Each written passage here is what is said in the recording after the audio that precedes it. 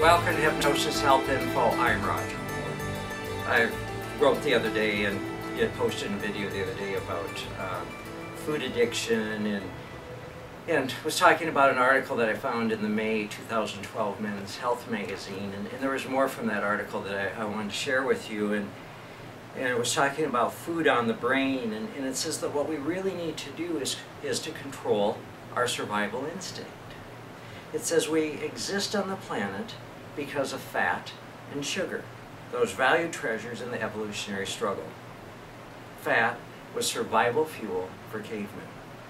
That macronutrient contains more calories per gram, 9 in fact, than either protein or carbs. And back in the day, sugar carbohydrates helped keep us alert to potential dangers. Today, we and our desk-bound brethren burn far fewer calories, yet we maintain that co-magnum connection to the pleasures that high-fat, high-sugar foods bring to our brains. So the food we're wired to desire isn't always the food we need. And what we need to do is stop getting high in food. In a study in the Archives of General Psychiatry, researchers found that the brains of food-addicted people who consumed a high-calorie milkshake responded the same way the brains of drug addicts responded to a dose of cocaine. Food addicts have the same reward signals and signs of dopamine dysfunction as drug addicts have. And like drug addicts, food addicts may relapse when they try to curb their tendencies. Unlike drugs, food keeps us alive. And untangling that association can be difficult. Certain foods may also have the same mood-boosting properties as drugs have. In a 2011 study in the Journal of Clinical Investigation, participants who investigated a saturated fat solution felt happier after listening to sad music than those who ingested a saline solution. It turns out that comfort food might actually comfort us, and that makes it even more challenging to resist. So, folks, one of the challenges here, of course, is that back in the day when we were living in caves and prairies and jungles and all those types of things, that fat served us very well. It kept us alive. We needed to store fuel to make it through the long, cold winter until the berries were out again. In fact, fat worked very well for that survival, for that way of storing that energy. But you know what, folks, today, for most of us, our cupboards are filled with food. Our refrigerators are filled with food.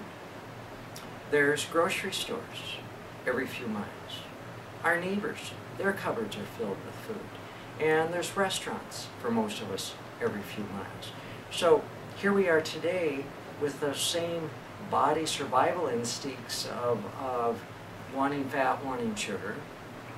Our body wants to store the fat for energy in case we need it, and yet we're totally surrounded by food. We don't need to store that fat. Now, the primary purpose of our unconscious mind is to keep us alive. It's for survival and to be efficient, to keep us alive and surviving efficiently. And carrying excess fat is not efficient.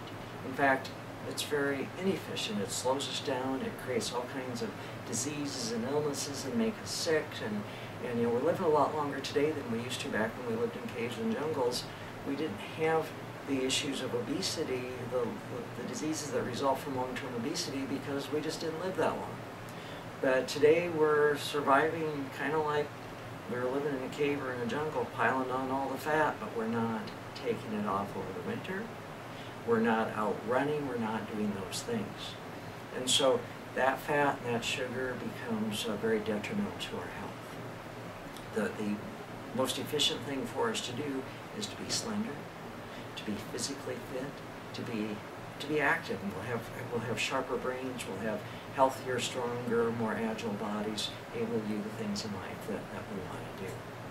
And folks, I'm going to tell you about hypnosis. I always do.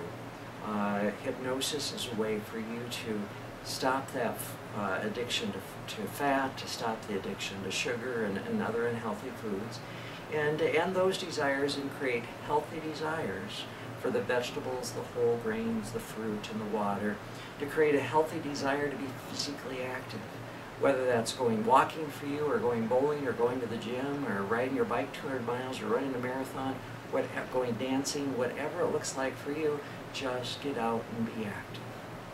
So take a look, folks, at all the tools and resources here at hypnosishealthinfo.com and slenderforlife.com.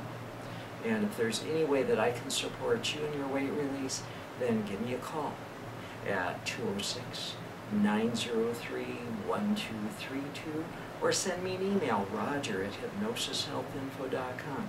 And even if you're not overweight or not very much overweight, but still are addicted to fats and sugars, give me a call.